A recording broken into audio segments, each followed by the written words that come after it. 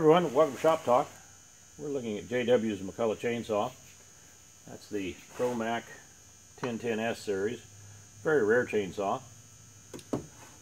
Had some running issues and he contacted me and we talked about it and I addressed the issues.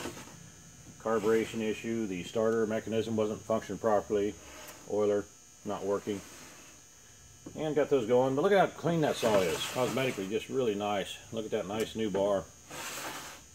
Very nice bar.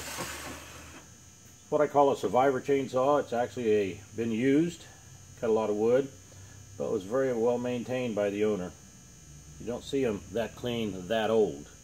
This one was approximately 1967, somewhere in that zone. Working chain brake. Automatic oiler sits in here, and the manual oiler is right underneath the fuel tank here with a push rod going to it. So when you pump that button, it gives a little shot of oil, extra oil to the bar and chain. Operator presence lever. Had some safety features for that vintage. Got your operator presence lever, throttle lock, pulled all the way back, throttle locks it.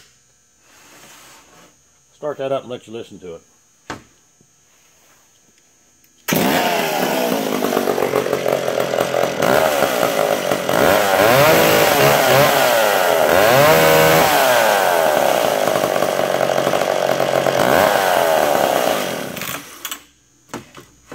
Decompression valve. Red button here, you push that in every time it tries to start, it pops out. These were a high compression engine, of course you needed that, otherwise it would kick real bad.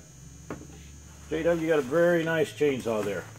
If you got any questions on getting your old vintage saws worked on or looked at, there's the information.